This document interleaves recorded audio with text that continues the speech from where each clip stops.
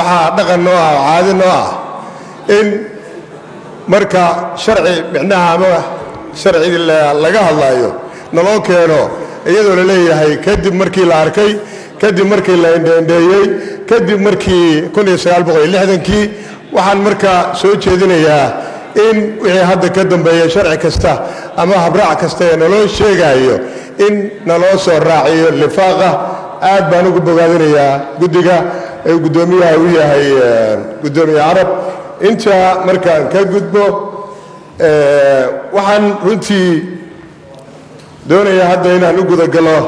warbixintii guddigu ay noo soo gudbiyeen sharcigan doorashooyinku waxa uu nala hor keenay 70 sano kadib 21 November 1948 Soomaaliya markii maxkamad la geliyay oo Italian trusteeship la geliyay inta 70 sano dabadeed maanta Soomaaliya ay sharci doorasho ay ka hadlayso runtii waxa ay ku tahay ceeb iyo aflagaado ummadda Soomaaliyeed marka waxaan inta idin xusuusinayaa waxa weeye in sharciga kan muhiimada uu leeyahay inaad micnaha dareentaan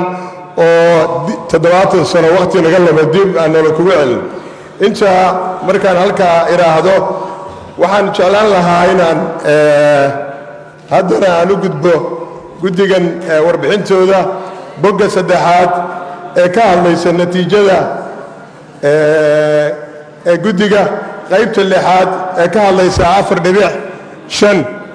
4.5 sida ay sheegeen guddigu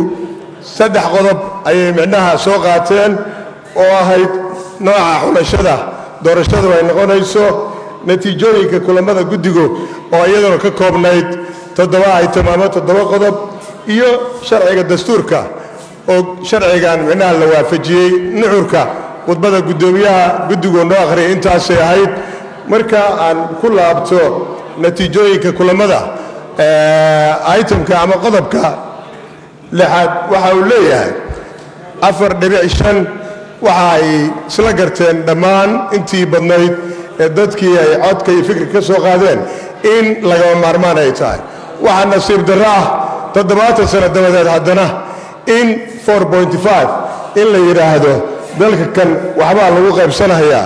waxaan leenahay nidaamkaasu haddii la oran jiray xal ma ah xaq ma ah xal weeye inuu baarlamaankan kadib uu soo noqon oo waxaan leeyahay waa baaq dadweynow waa badbaadadeenna 4.5 bulshada hayelina waa boog qabiil huwan oo bahabaha iyo biifbaaf la mariyo laynagu baadilayaa 4.5 bulshada hayelina kuwa boobku naaxaasa bursiga siyaasadeed ugu walbanaystee 4.5 bulshada hayelina boqolow gudiyada iyo bilic waa ka siman yahay ninna isagoo bara boqorkeen ma huwine 4.5 bulshada hayelina baxar shiiqaweyskii babahdi kale waxaan idin leenahay suugaantu waxa weeye waa tix iyo tiraab marka xildhibaan haddii aad micnaha fursad baa lagu siin doonaa halkan inaad micnaha fikirkaaga aad ka jeediso 4.5 ceeb bay ku tahay baan leeyahay haddii mikrofoonka aad micnaha igu ceririso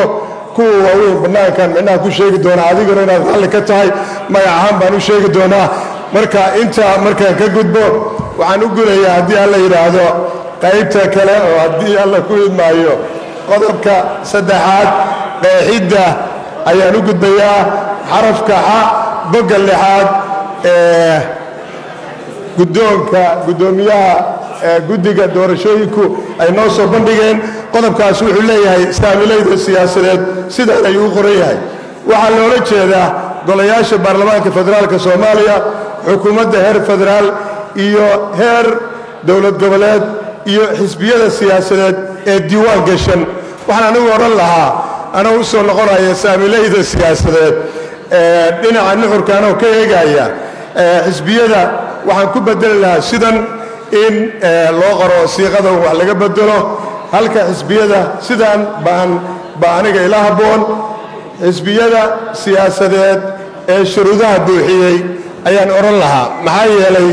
waxaad la socotaan 60 xil muxuu ahaa xisbi ilaa iyo hadda inay noo register garaysan yihiin xisbigii weynaa ee dowladda weli ma imaan kayga oo gallad iyo guul isagana jidka ayuu ku soo jiraa marka waxaan codsanayaa in arrinta iyada ahu micnaha aan la oran xisbiyada diiwaan gashan ee ay noqoto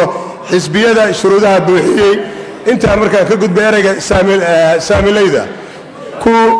noqon mahayo xildhibaan biixi ayaa halkan shalay ka hadlay ereygaas waxa weeye marka la turjumo saamilaydii waxay noqonaysaa waa shareholdersna hadda waxa weeye stakeholders farqi baa u dhaxeeya marka isagana waxaan ku bedeli lahaa